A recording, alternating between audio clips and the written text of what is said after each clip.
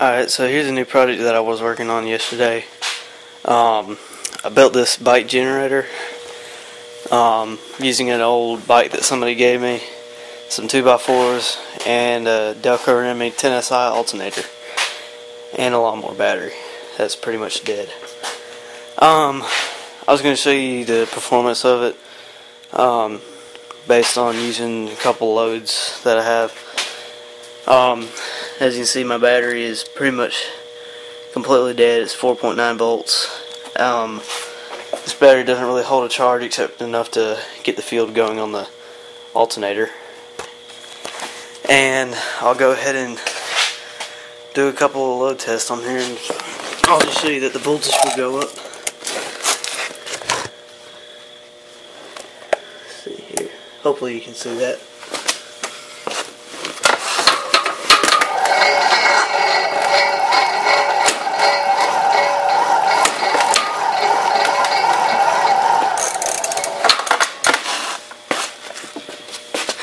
Okay, it should have hit at least 12 volts on there. Right now it's showing 8 volts and just decreasing. But right now I've got a couple of jumper cables hooked up to it. I just had them because it's the only thing I could hook this up to. And a little small 350 watt P converter.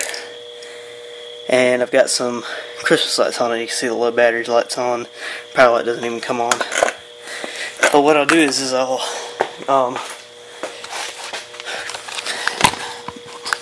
go ahead and start pedaling and show you the light come on. Let me put this here so you can see this.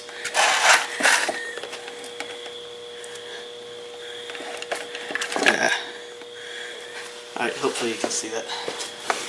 Might shake a little bit.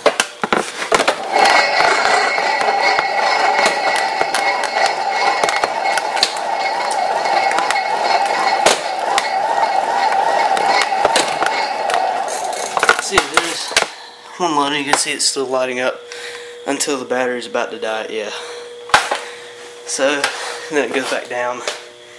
And this is my charge light right here when it's not charging, and it works pretty well.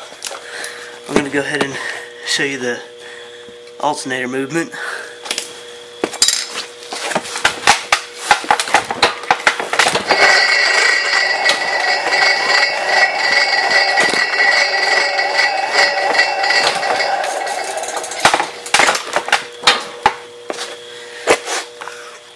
Okay, for some reason the chain skips, but I don't know. I think it just needs to be tightened.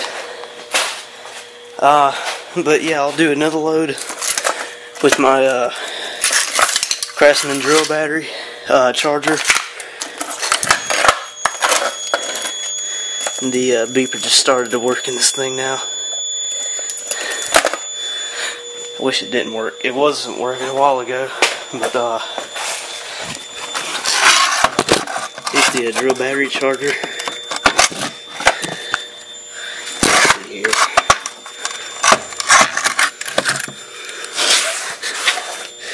You should be able to see the charge light.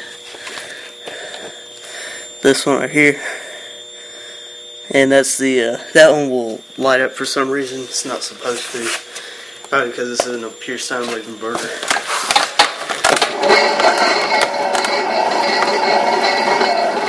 Didn't even have the right one plugged in.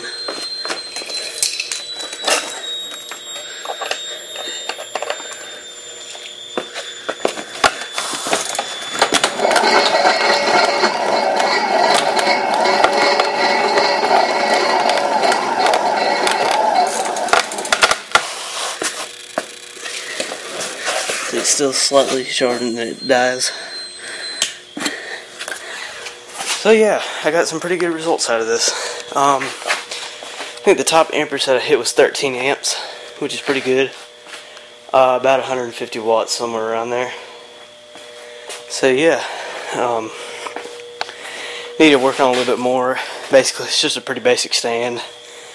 Belt goes around the tire, or the old wheel, and the seat needs to be replaced. And I need to put like a switch here for the alternator. Turn the alternator on. My bulb's dead again. So yeah, that's pretty much the gist of it. Show that it's working. So yeah, if there's something real bad to happen and couldn't get power, a generator died, and we had to have lighting, then we have a way. So yeah, it's great. And hopefully that meter hit 14 because I didn't see it. So yeah. Anyways, that's my bike generator. So yeah, thanks for watching.